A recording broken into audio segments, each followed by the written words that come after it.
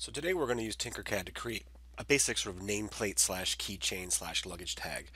We're going to use some basic shapes and we're going to experiment with this brand new, what they're calling the Tinkercad Beta interface.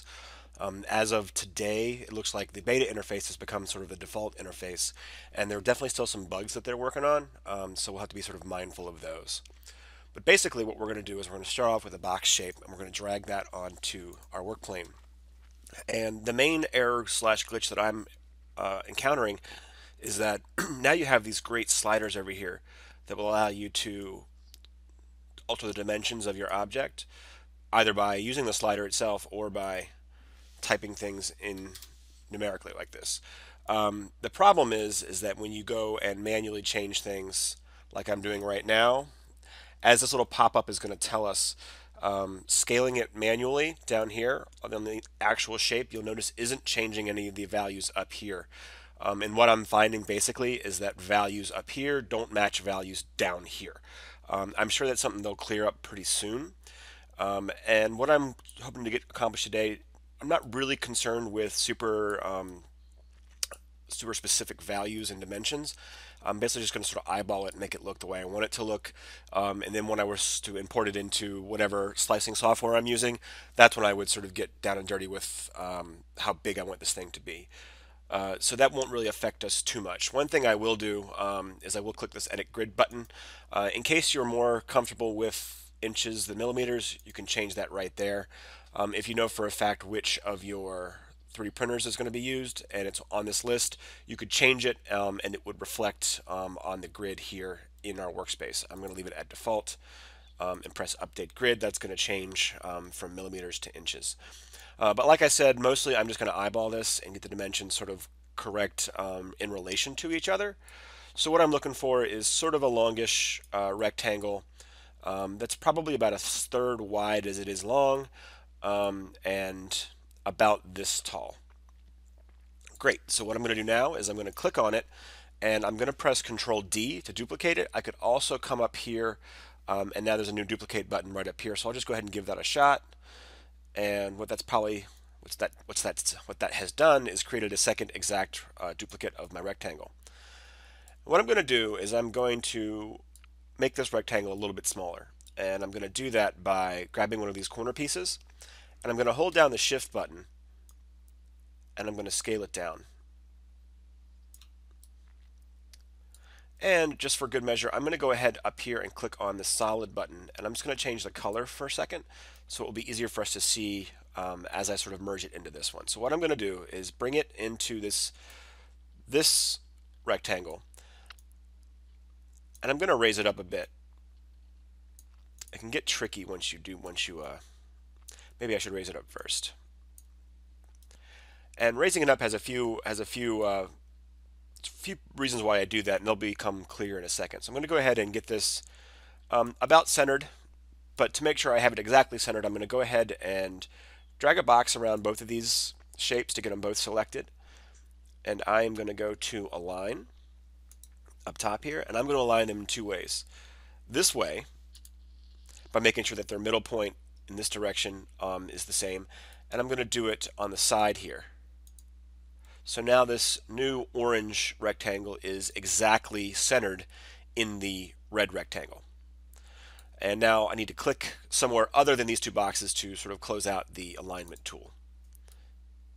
Okay, so now what I need to do is I need to use this orange rectangle to create a hole or to cut a hole in the larger red rectangle.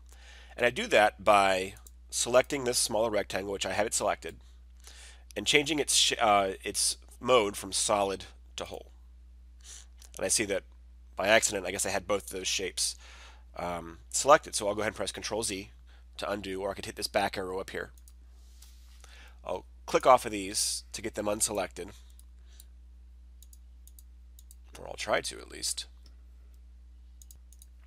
And I'll make sure that I'm going to go ahead and just grab the smaller rectangle. I got it now, and I'll go ahead and change that to a hole. But I haven't actually cut anything yet. I've just sort of changed its mode. And if I want to actually use that shape to cut the hole into the larger shape, I'm going to get them both selected again, and I'm going to group them together, either by pressing Control G or clicking this group button at the top of the screen. And after a few seconds, you'll see that that smaller rectangle has cut a hole into the larger rectangle.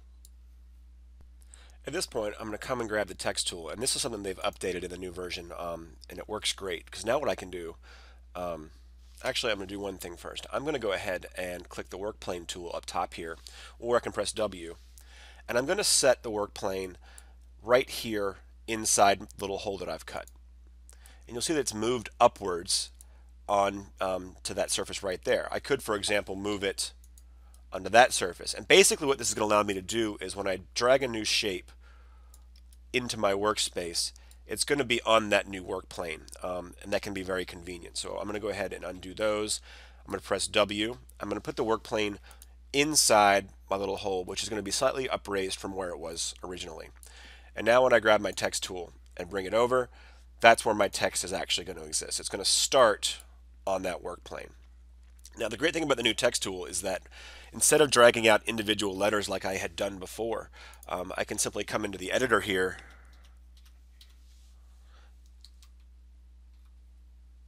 and type out the word or words that I want to have. They're automatically going to be spaced properly. I can change the font to whatever I want, well, to the few options they have, but there are now new fonts. And I have those same editors here that will allow me to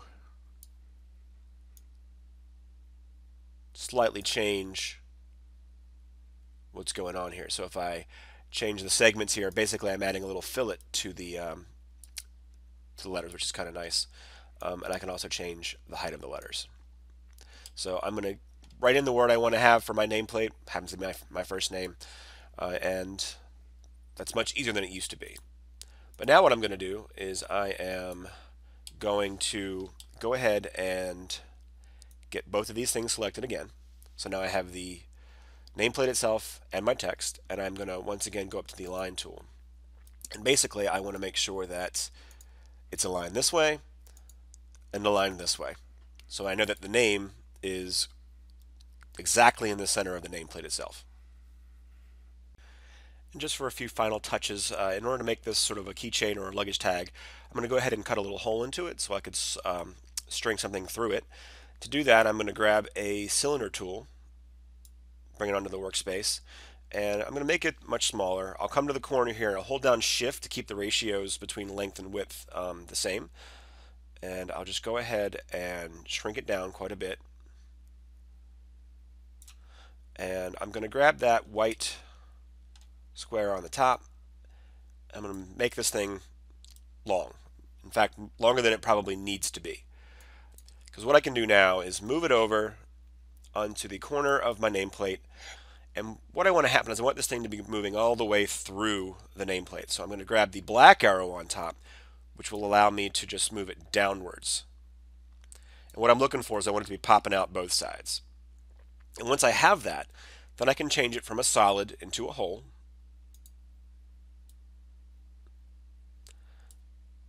And now what I can do is I'm going to click the nameplate itself.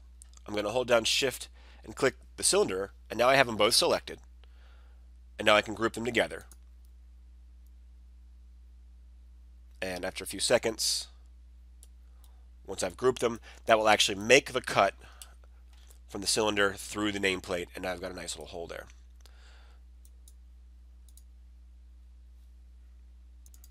And at this point, I'm basically finished. I'm going to go ahead and get everything selected, group everything together. It's just a good practice to get in the habit of. And I can export this for 3D printing. Since everything I have is currently selected as well one group, I can keep that box checked. And for my particular printer, and for most I would assume, I can download an STL file that I can bring into my slicer software to get this printed. If you'd like to push a little further and make this a little bit more interesting, we can do that. What you need to do is go back and ungroup your text from your box. I've actually already done that.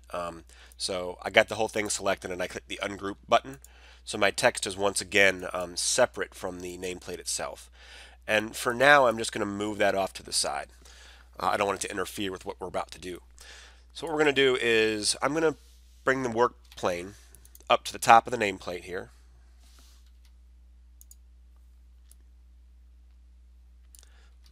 do it here. So there we go. And I'll bring a box out. And for me, this sort of default width is fine. I'm going to go ahead and make it about 3/4 of an inch high. This is sort of totally up to you. This is more for aesthetics than anything else. I'm going to get both my nameplate and my box selected, and I'm going to make sure that they are centered on each other. So I'm going to go ahead and center them this way. And now I'm going to make this a bit longer so it stretches across both ends of the nameplate. And what I'm going to do is I'm going to duplicate this twice. I'm going to press Control D, and I'm going to move that new copy over.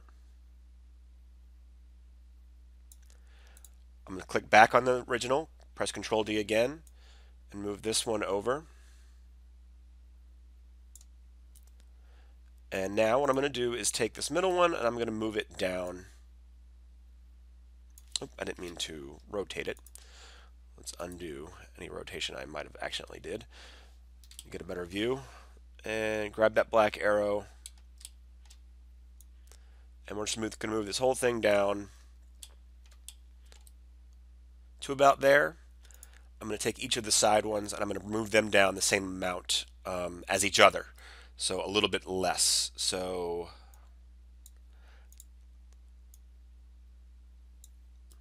all right. Now I'm going to hold down Shift to make sure I have all three of these new rectangles selected. I'm going to turn them into holes. I'm going to go ahead and get all of this stuff together, and I'm going to group them so that those holes actually get cut out. You'll see I made a little mistake here. It's no big deal. I'm going to undo.